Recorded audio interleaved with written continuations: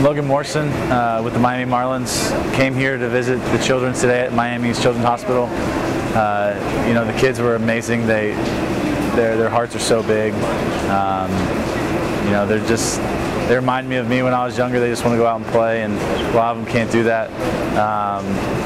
You know, just trying to raise money on Saturday at 5:30. Going to shave my head. Going to have my teammates out there shaving their heads, trying to raise money. Trying to get them healthy, trying to get them back out, and playing and having a great time, enjoying being a kid, which we all love to do.